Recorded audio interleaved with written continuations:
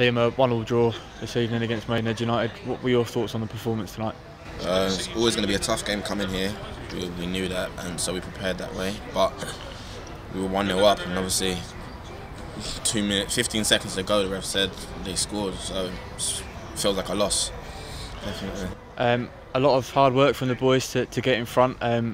Chico Candy being clinical with his finishing after we didn't really create too much in that second half. Yeah, no, Cheeks came on, and again he done well. He done well at Harrogate the other day when he came off the bench, and done brilliantly today and scored. Well, defensively, I think we were done well, obviously into the end. Can't blame anyone. We just got to do it as a unit. We've got to say it's our fault we let a goal in. And obviously, as you said, to concede so late, it does feel like almost a defeat in a way. But if you'd have said at the start of the game that you'd have taken a draw away at Maidenhead, would you have taken that? Yeah, no, of course we'd have taken a point at Maidenhead any day. It's away as well, and it's a tough game. It's a tough place to come here as well. But with the conditions and the circumstances, we were 1-0 up with seconds to go, so we should have held it out.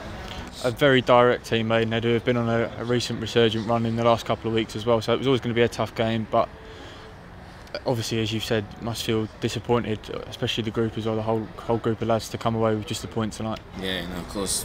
As I say, it feels like a defeat, and well, obviously we've got to take the positives from it. We've got a point away, and we've just got to move on to Bromley on Saturday.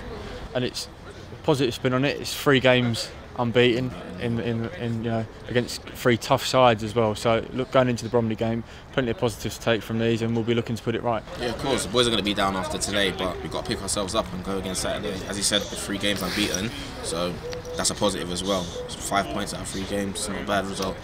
So going to Saturday, hopefully get the 3 points.